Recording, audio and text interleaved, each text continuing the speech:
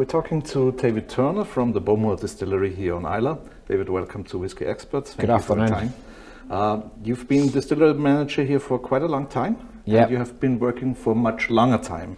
Yeah, I started working in Bowmore on 4th of June 1990, so I've been here just over 31 years. All right. And how did you start? What was your first job here? I started here when I was 16. I came straight from school. I started out working in the warehouses. I went on to the malt barns in 1992 when I was 18 and used to go in the malt barns. Then I moved on to do some mashing, some distillation, and I moved to the office in about 2006, 2007 where I took over the head distiller's job. I've been doing the day-to-day since about 2006, 2007, and I became the manager in August 2012. And you're not the first one in the family who has ties to Bowmore, right? Not my grandfather worked here through the 50s, the 60s and the 70s. Right. That means that your family is involved with Bowmore for about a quarter to 1/3 of the time the distillery exists, right? Yep, my grandfather worked here for a while and I worked here for just over 31 years. Right. And how was Islay and how was the distillery when you started? How was it different from now? Back in 1990, the tourist season and distilleries more focused. We were making quite a lot of our spirit for blended bulk sales. It wasn't totally single malts. Back then we had one full-time visitor centre assistant, 2 part-time who came in the season for the summer. Now we have about 9 full-time visitor centre assistants. Wow. So the tourist season is much longer. Back in 1990 it was probably from April till October time, but now it's all year round. We get tourists come out of season.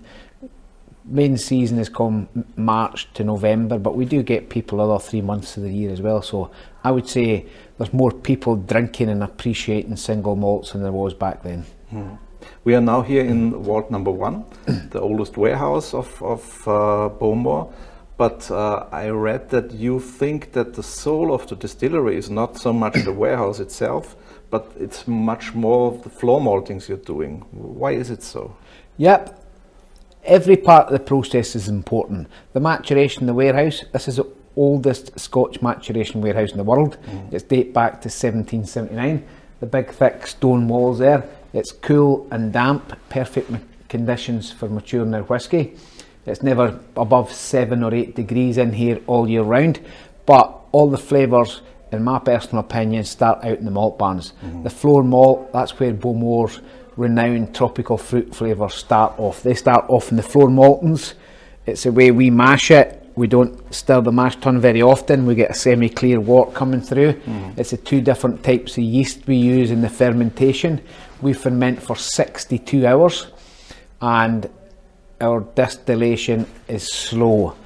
So it's all these parts of the process, and it's also important the quality of the casks that we put our new make spirit into. You've got to have good new make spirit, but you've got to put it into good wooden casks to get the final product, a good whisky. So in my personal honest opinion, the tropical fruit notes that's Bowmore renowned for start out in the malt barns and they work their way right through the process. Is there already an expression that only use the floor malted barley from the distillery alone? No, we have whisky maturing that's made from 100% floor malt, but we've never released a whisky that's been. Are you thinking about doing something like that? Yeah, watch your space. We'll have something in the near to long-term future. Perfect. Yeah. So if somebody doesn't know Bowmore and he has his first whiskey from your distillery, what would you recommend for that person? Which one should he try first? I think a good starting point is the Bowmore 12-year-old.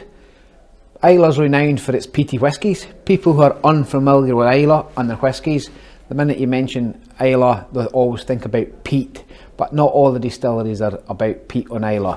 Traditionally, in the north of Islay, they're very, very lightly peated. On the south, they're very heavily peated.